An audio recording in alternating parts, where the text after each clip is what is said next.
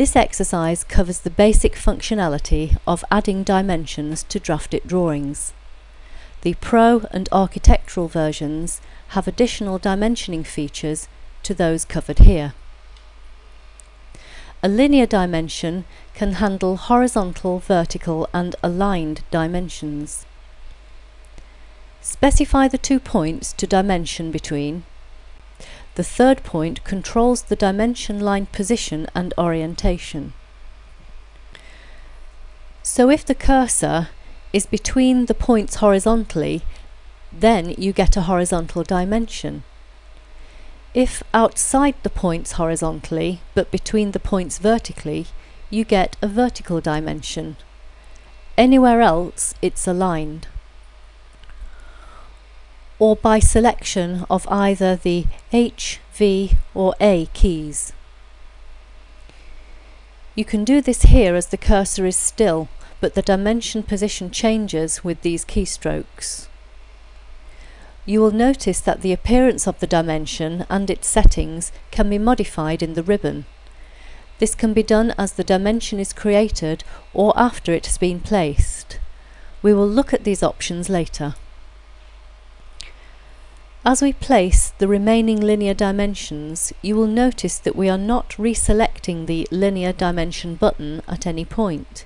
We are simply right-clicking the mouse to repeat the last command.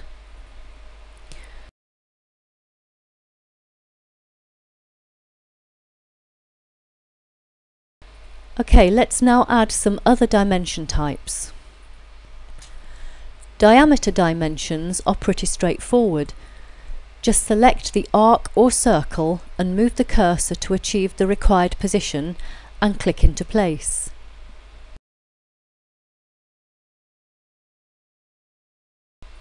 Radial dimensions are equally simple.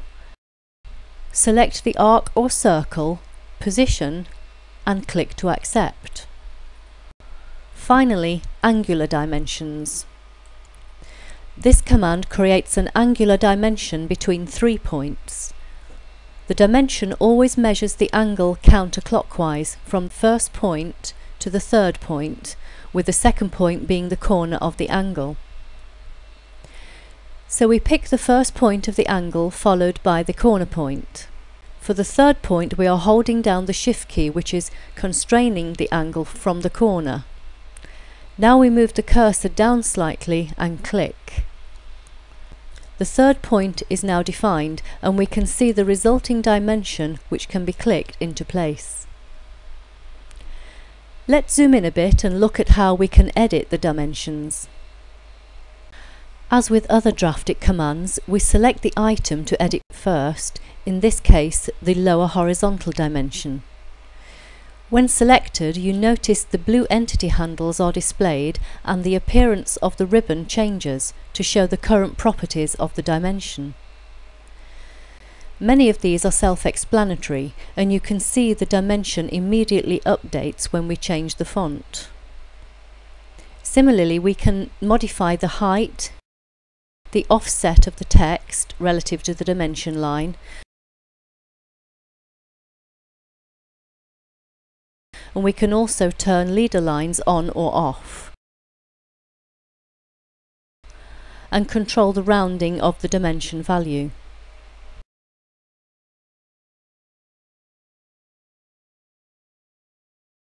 It's possible to modify the dimension text by using the prefix, override and suffix fields. Before we look at these, we will quickly look at the 3 copy options to the right. These options copy characters to the clipboard, so for example this button copies the diameter symbol, allowing us to paste it into either the prefix, override or suffix text fields, like so. The prefix field lets us specify the text that goes immediately in front of the dimension value. Don't forget to put a space on the end of this if you need a gap to the dimension value. As soon as you click outside the box, the dimension updates. The override and suffix fields work in the same way.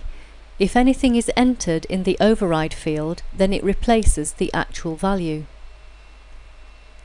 As with the prefix field, the suffix field requires a space to separate it from the dimension value, obviously at the start in this case.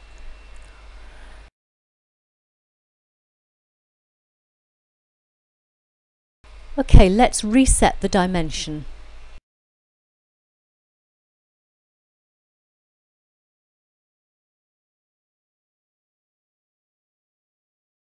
Now let's reposition the right-hand entity handle of this dimension, and you will see here that the value automatically updates. You will also notice that the dimension lines and text have flipped outside. If required, we can put the text back inside simply by moving the third handle.